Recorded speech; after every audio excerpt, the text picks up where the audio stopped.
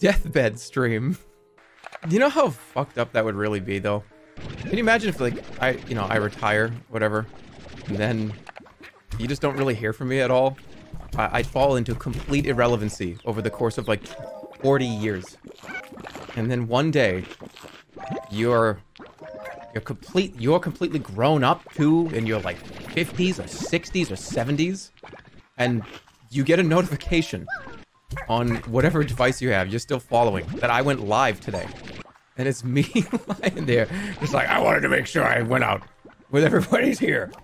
On Twitch, I don't know where it would be. Would you guys be there? If you were like 75? I don't know if you would. Okay, you'd probably look at your phone or your, you know, holographic fucking eye cameras and just be like, nah, I don't think so. There's too much going on. You're immoral.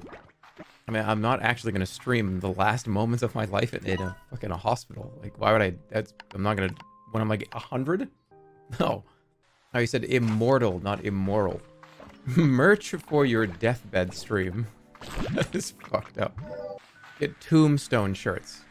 What if they ban you right before you do? Yeah, because I would be dying on camera, right? Then you're going to get the not like this disconnect thing. Can you imagine they caught it? Right at like the flat line. The stream's just gonna lag. You drop a bunch of frames. We come back from a disconnect. Community Jake like walked into the frame for a minute. Hey Jerma, can you die again? We lost connection. I don't know what we lost. We DC'd.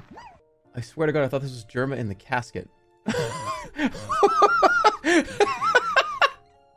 Okay, I think I've seen this before, but hold on. Does somebody edit me into this? This looks like am I edited into this picture?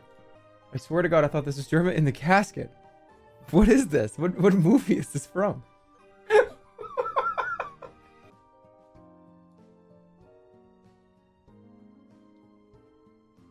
It's so hard to do this.